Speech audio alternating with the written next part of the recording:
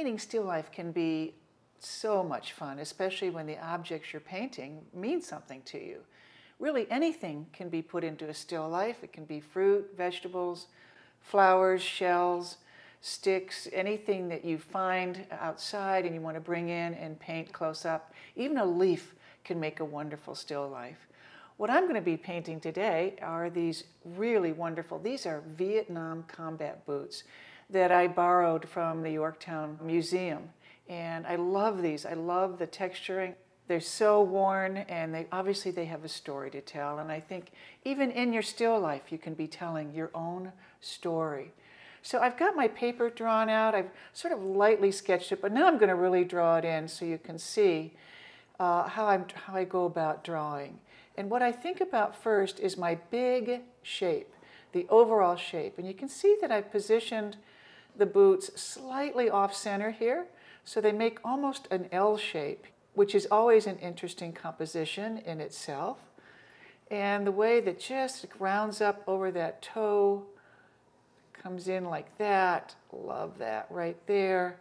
And then the other boot here, the one that's slightly forward, and you can see too that I've overlapped them, I've connected them so that they form this one big interesting shape, but clearly one boot is in front of the other.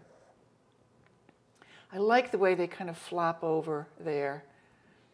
So I've got this sort of outline, overall shape, and you can see how it sits right there on the paper. So there is the basic outline of the overall shape. And that's what you want to get first in all of your drawings, regardless, whatever it is that you're going to want to paint. You want to get that big overall shape first, and then you come into your smaller shapes.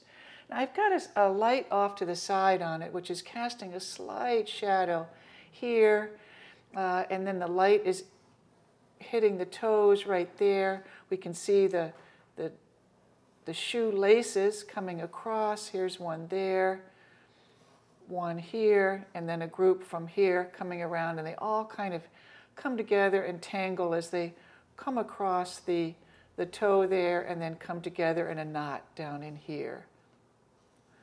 So I'm just using the tip of the pencil there, drawing lightly. And if I make a mistake, I just simply use this kneaded eraser to erase my pencil line. But when you draw, try and draw it once and as accurately as you can. Try not to draw a lot of little sketchy lines. Try and draw one line and get it right. And if it's not right, that's okay. You just erase it and keep on going. So here's the basic shape up in here. Now I start drawing in some of the details of it. Some of the stitching, some of the little holes that the lace, the little holes that the shoelaces come through. There they are there. And then I notice that these down in here, these are going to drop into shadow. I'll hardly be able to see those. So some things come out into the light. I've actually got the two light sources here. I've got the source of a light just off stage here. You can't really see it. It's a little spotlight. And then I've got the window light. So up above these boots, there is a window. That's it's an eastern window, and it gets this nice cool light, especially in the morning. And I can see that wonderful kind of blue light, especially on the toes of the boots. Here's a shadow area in here. Here's some sort of stitching back in here that I'll put in some of that detail